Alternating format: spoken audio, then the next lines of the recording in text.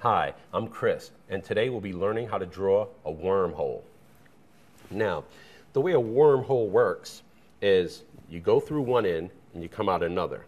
So let's see if we can draw one. This will be the top, an oval. Right under it, a little farther down, you do the same thing again. Oval circle, kind of flat.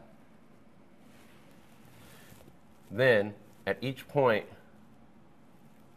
you put a waist. It's like you connect it, sort of like you're making an hourglass. Then you basically just keep following the lines.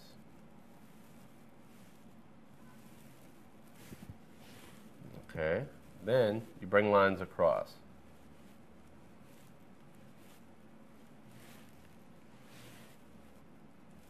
Put a hole in the center and a hole at the bottom in the center. Some more lines going down, showing the depth of the wormhole.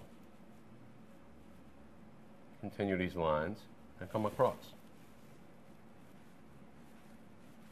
And the same for coming out on the other side.